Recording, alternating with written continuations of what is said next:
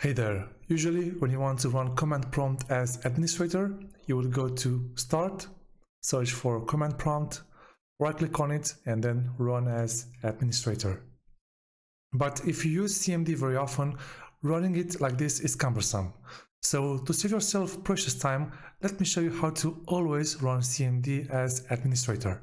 Go to Start, search for command prompt, right click on it and then open file location. Now right click on it once again, properties, go to advanced and then tick the run as administrator box. Click OK, then apply, OK once again, and if we go to start once again and just open command prompt, and you can see we have administrator privileges. Awesome, good job.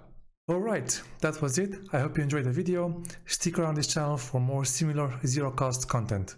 If you have any feedback, comments or concerns, leave them in the comment section and I will do my best to respond to all of them. See you in the next one.